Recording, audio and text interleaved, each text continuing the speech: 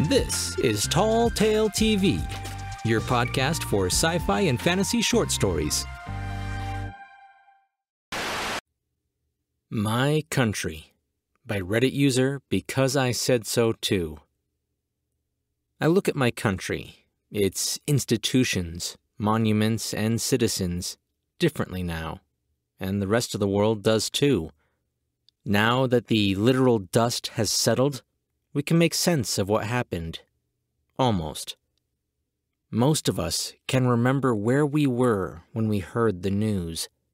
I had just gotten to work and had gotten an alert on my phone about Mount Rushmore being destroyed, which I guess you could say was fake news, because it was followed by additional alerts saying it was an avalanche, no, an earthquake, and then aerial footage came in of what it actually was.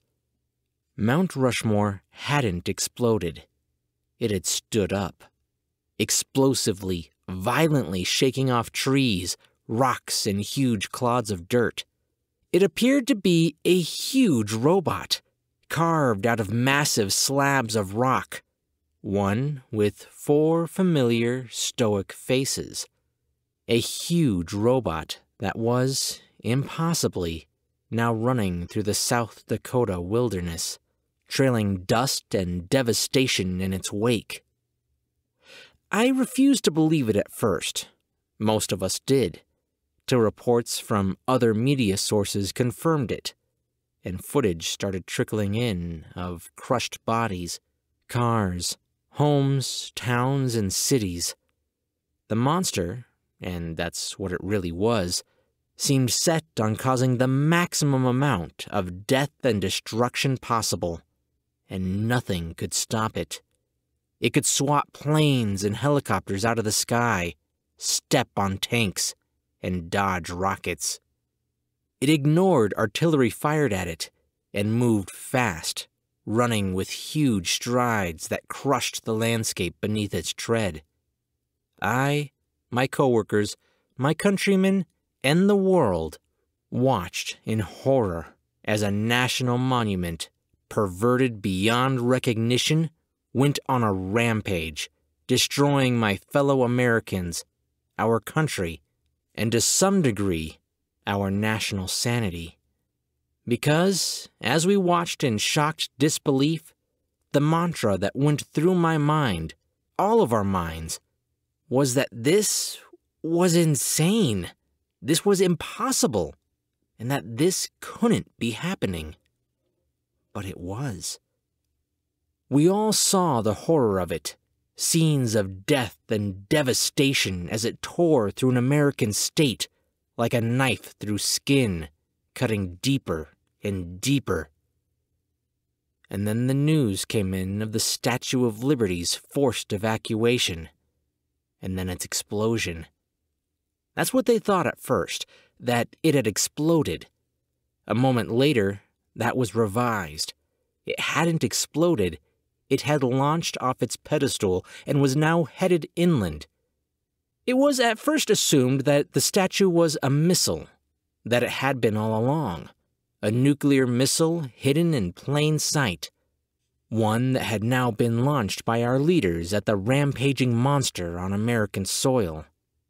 Photos and video footage captured its flight as it arched through the spacious sky, Lady Liberty, torch aloft, her face calm and placid, flying to her doom, to unspeakable devastation, the horror of a nuclear detonation on American soil.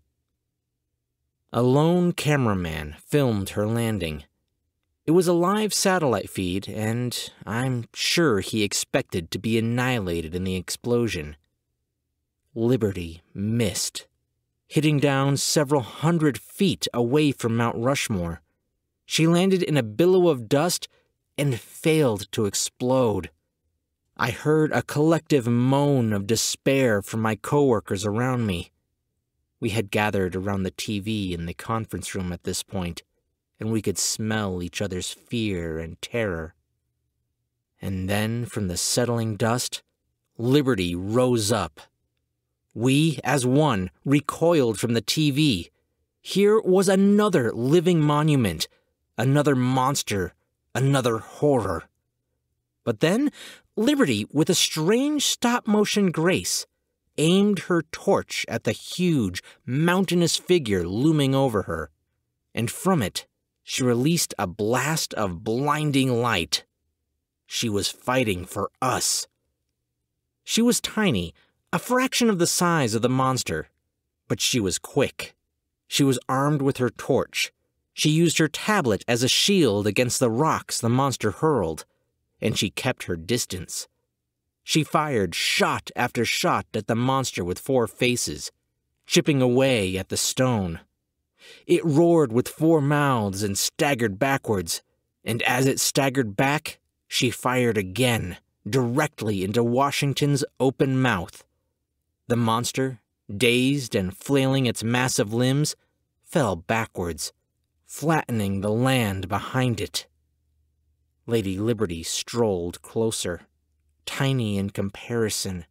She raised her torch, aimed, and then stopped. She dropped her tablet and torch and seemed to clutch at her chest, as though she was having a heart attack. And then she collapsed at the feet of the monster, which had stopped thrashing and was starting to roll over. It was starting to rise up. The nation screamed in horror, screamed for her to get up. Get up! And she started to, rising slowly, clumsily, and the monster did the same, but faster. It got to its feet, too, and loomed above her. It was scarred, but not damaged, and its 3.5 remaining faces glared down at its tiny, clumsy, struggling adversary. Something had changed. She was slower now, awkward, and she scrambled away from one huge, stomping foot and barely avoided another swatting hand. She dived clumsily for her torch and was hit by a massive rock the monster hurled at her. She was damaged, but had her weapon now, and she raised it shakily and fired it, again and again at the stone faces, fired again and again till the control room was exposed, fired as the monster lumbered towards her, and as it collapsed on top of her, she thrust a damaged and broken hand into the smoking crater where the monster's central 2 faces had been, and as the mountain fell on her, she killed its controller. Emergency personnel pulled 3 people from the rubble that day.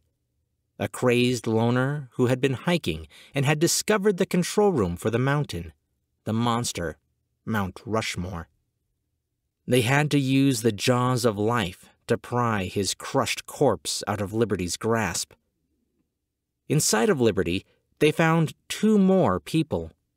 One was the janitor who had launched her and started the battle.